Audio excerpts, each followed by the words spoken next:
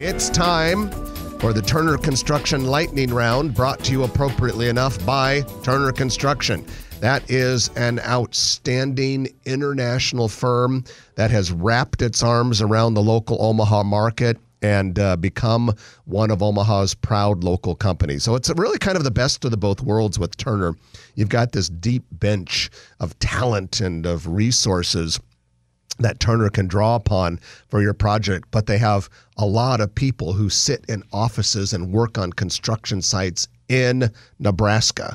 And also, for those of you who are in the trades, by the way, always keep Turner in the back of your mind as a good place to work. I have been so impressed in the last few years that we've been working with them on Grow Omaha about the way they treat their people. And so it's a nice place to work. And then for those of you who hire construction companies, the benefit is you've got that healthy culture and everyone wins when you use Turner Construction for your project. Turner Construction, sponsor of the Lightning Round.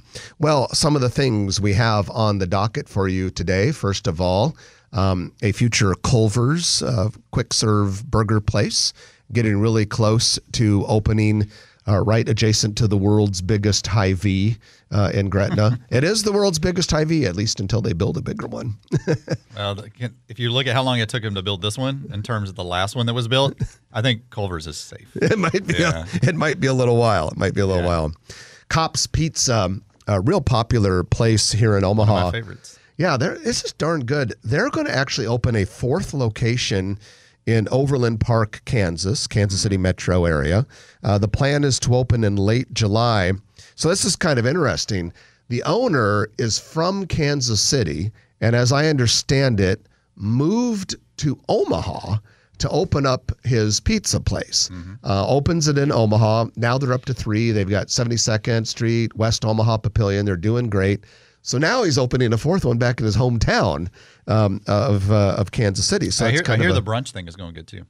I have not yet tried it, but I want to try it. Yeah. You say the term Sunday brunch to me, and my ears pop up. I love Sunday brunch. We know how we both feel about breakfast. You want to know a fun Sunday brunch place? Have you ever had Indian buffet for Sunday brunch? Never. I love Indian food. That's a fun Sunday brunch. So there was a couple times after church on Sunday, the kids and Stephanie and I have hit an Indian place. One time was Astoria on 108th, and we went to another one. I can't remember, but good. That's kind of fun. If it has curry, I'm there. Oh, the spicier, the better for me. Moot's Pizza, Mootz, Moot's Pizza, very close to opening at Countryside Village. And this is going to be on the backside or the north side of Countryside Village, just south of Christ the King Church. I'm pretty sure this was a food truck that has gone bricks and mortar. It was. Okay, and they posted on their Facebook page, what was it, maybe yesterday, that they're one city permit away from opening. So a lot of people are really getting excited about trying this. Brian, I've been to Smash Park in Des Moines, Iowa before. Fun place. We're getting one in La Vista. We've got an update about the plans to open the La Vista Smash Park. Yeah, so they were shooting for fourth quarter this year, but just due to some construction delays and things like that, they just recently announced, and I think it was widely reported on all the major news, local news, that they're going to slide, I believe, to the end of the first quarter, beginning of second quarter next year, which isn't a huge delay. Actually, I think it'll line up nice because they're doing tournaments and games now at the La Vista Sports Complex.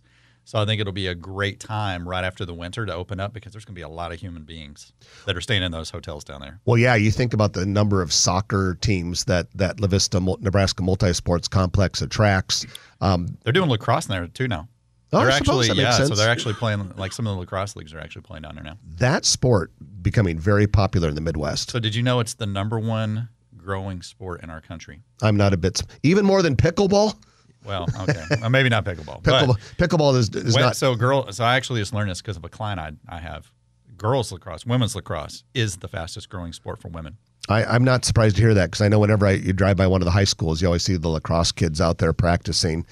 We had the ribbon cutting for On the Border Mexican Grill and Cantina in Papillion scheduled for July 18th. If you're looking for a little small town place that people are saying good things about, you might want to check out BW's Bistro. It's in Cedar Creek, Nebraska. And I'm a native Omahan, and I got to confess I had to look up Cedar Creek. I did. But it's really not that far away. It's right on the Platte River, on the Cass County side of the Platte River. southeast of Springfield, northeast of Louisville. And then Crave Gym, K-R-A-V, Crave Gym, plans to open its first Nebraska location this fall in a 3,600 square foot space near 203rd and Pacific Street. Crave Gym has 3 existing locations in central Iowa, the Des Moines, Iowa metro area. So it's a smaller gym, but these smaller specialty gyms have become very popular because they focus on one particular thing. Yeah, I mean, it was like Orange Theory. Yeah. You know what I mean? Like, it kind of falls in line with that. They have their own little niche thing. If you like this video, be sure to hit those like and subscribe buttons. And remember, Grow Omaha is not just media. This is a mission. We are trying to build up Omaha and make it an even better place. We can only do that with your help. Share this video with your friends, neighbors, and family.